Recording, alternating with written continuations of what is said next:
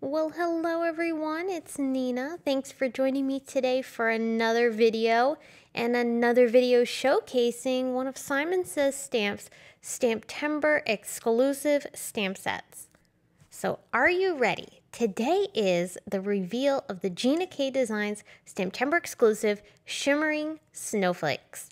This beautiful 6x8 stamp set is available with coordinating dies. If you'd like to purchase it with the dies, you can buy it stamps and dies, or you can buy the stamp set alone. So I have links to all that in the video description if you're interested. This stamp set is really unique because the snowflakes are huge and they fill up a card beautifully. One of the stamps in particular even has a space where you could stamp a sentiment in the middle of a little banner. Well, I'm going to be using this stamp set today and the coordinating dies to create a very icy snowflake card. I was really inspired by Tim Holtz's YouTube live where he showcased the new Icicle Crackle Paste. And I really wanted to create an icy effect behind my snowflake, so that's what the direction I'm going to go with today. I'm going to start first by doing a little bit of ink blending. Now, typically I would oftentimes for this kind of technique reach for some distress inks, but I actually decided to try oxides this time and I really love how it looked.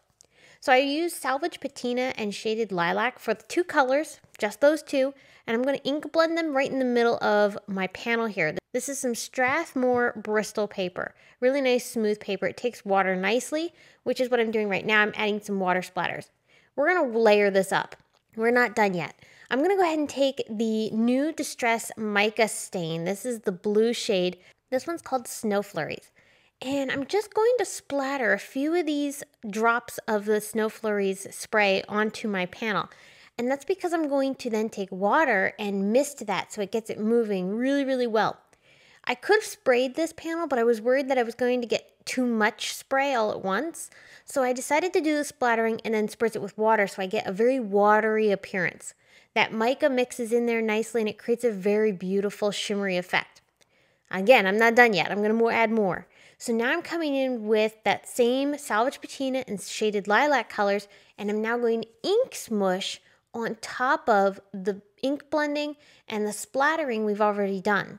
So this is adding additional layers and texture onto our first layer, which is very milky, and then this is going to have a little bit more contrast and a little bit more texture. I'm going to let that dry, and then once it is completely dry, I'll bring in some Distress spray stain. This is White Picket Fence, and I'm going to splatter this onto the background.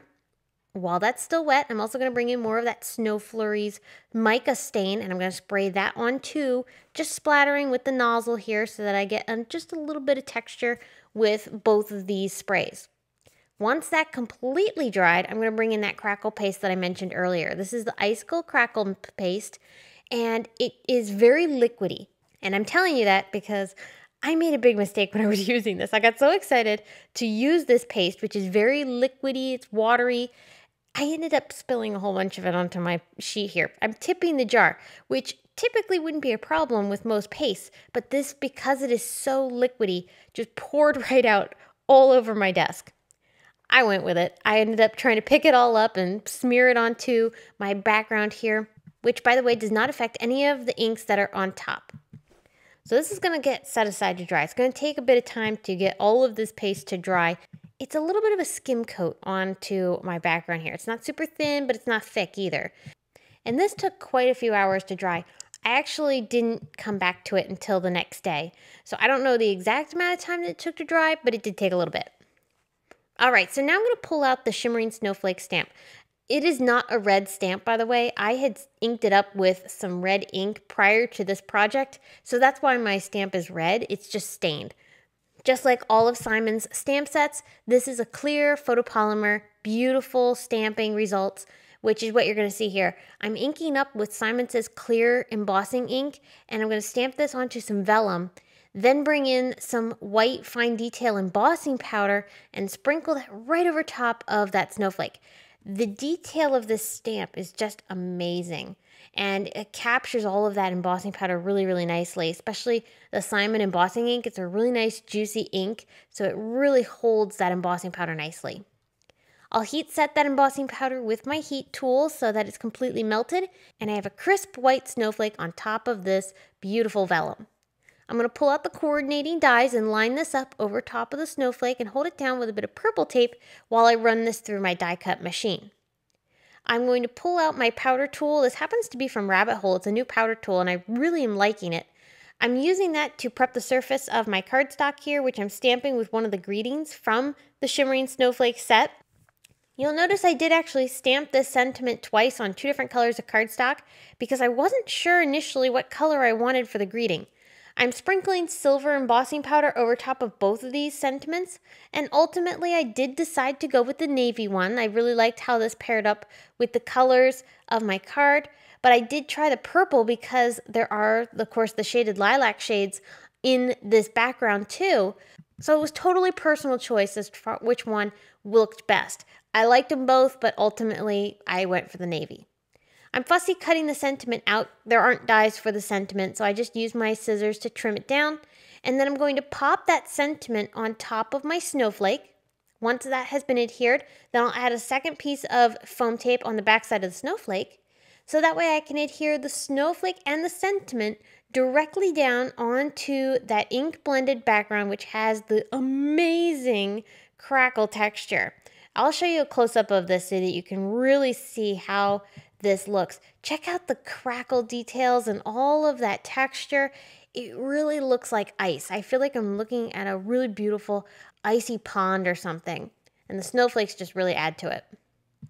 Okay, so now I'm going to pull out some Daisy White shimmer cardstock from Paper Rose. I'm going to emboss this with the Simon Says Stamp Triangle Burst embossing folder. This embossing folder is beautiful.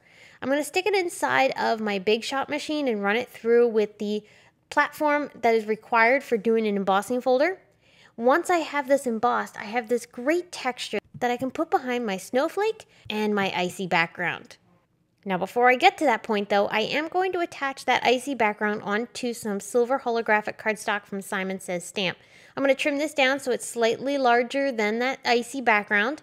And this will get layered up on top of my embossed panel, which I already adhered onto an A2 white card base. I'm going to attach that final panel on top of the card base with a bit of Simon Says Stamp dot runner to adhere all of these layers together. And check this out. The icy texture just really captures the light beautifully. It totally looks like an icy pond. I'm almost done, but I did decide to add a few embellishments. These are some silver gems, and I'm gluing these down with glossy accents onto different points of the snowflake. I wanted to embellish this snowflake a bit because it's very elegant, and I thought the gems would be a perfect finishing touch for some of these snowflake points. And that's going to complete my card. I love how this turned out. I love all the texture and the icy, frosty feel that this card has. It's very magical and perfect for Christmas or winter. You could totally change the sentiment to be any type of winter-themed card, whether birthday, maybe a thinking of you, New Year, whatever you have in mind. This set is really versatile, and the card design that I'm sharing today is also extremely adaptable to many different themes, not just Christmas. So keep this in mind when you're creating something for the winter. I hope that today's project has been inspiring to you using this brand new STAMPtember exclusive from Simon Says Stamp and Gina K Designs. This is the Shimmering Snowflakes set. I really love it. It's a beautiful set, and I don't think it's going to last very long because Gina K sets are super popular. If you like the set, be sure to check out the links that are in the video description below if you're interested. Thanks again so much for tuning in today. I hope you were inspired. I hope you'll stop back for more crafty inspiration that I'll be sharing throughout the month. So stay tuned. Thank you again for watching. Be sure to subscribe if you haven't already. I will see you all very soon with more to share, but until next time, I hope everyone has a very magical day. Bye!